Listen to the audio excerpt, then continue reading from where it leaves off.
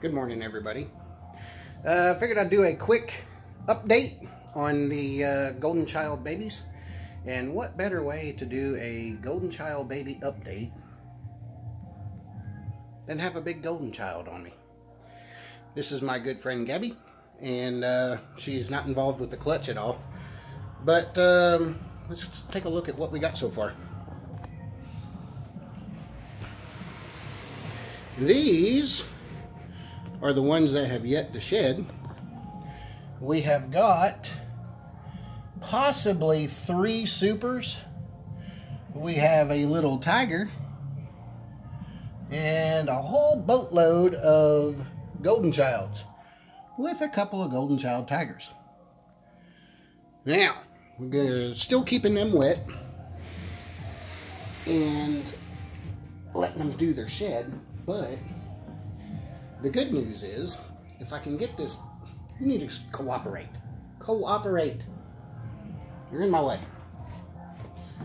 I don't know, this camera thing might be hard to do in this fashion. Alright, and on this drawer, you can tell we have had some shedding action. They are all still looking very good. Of course, they're wet. I just got done spritzing them. But good looking babies. Totally thrilled so far. Now with that said, now let me show you what this little hussie's doing. Way to go, Gabby.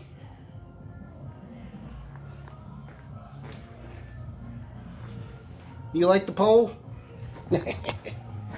Okay, now I want to show you the really cool part. My shedding. These have shed already. Now this one here is a super cool Golden Child tiger. May have the tiger. I have to do a little bit of it may just be a Golden Child. There's some things I have to look at yet. We also have another one that has shed. Oh, sorry dude. This is a little normal. Again, looks great. And the other one, this little dude. Now I'm saying dude loosely. Look at the sides of this little one. Guys, I love that shadowed pattern.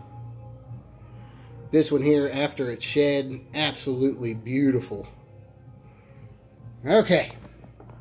Without possibly making any more mess than I already have, I did want to give you all a good update on the babies since we haven't talked about them in a while. You, pain in the ass. Super sweet girl though. Yes, you are. She's having a little bit of problems with rubbing here lately. Let me see if I can put this in a fashion. Bear with me, guys. Okay, yeah. Alright, yeah, this one here started rubbing here a little bit. You can see her lip is all ganked up. So we're going to let her heal a little bit, put some bacitracin on her, and try to piss her off as much as possible because she's a pain in the ass. Anyway. Short video. Hope you like the update on the babies. We have more Sunday coming up, and I do have a show that I'm vending tomorrow. Going to be getting, hopefully, releasing some of the males that I will no longer be using for breeding, and make room for some new stuff. So wishing you luck on the expo, and we'll talk to you guys real soon. Peace out.